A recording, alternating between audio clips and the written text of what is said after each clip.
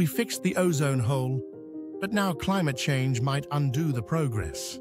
Here's how healing the sky helped the sea, and why the fight isn't over yet. Scientists just discovered that the ozone hole above Antarctica didn't just let in UV rays, it actually disrupted wind patterns over the Southern Ocean. Those stronger winds pushed carbon-rich deep waters to the surface, making it harder for the ocean to absorb new CO2 from the atmosphere. That's a big deal, because the Southern Ocean is one of Earth's most powerful carbon sinks.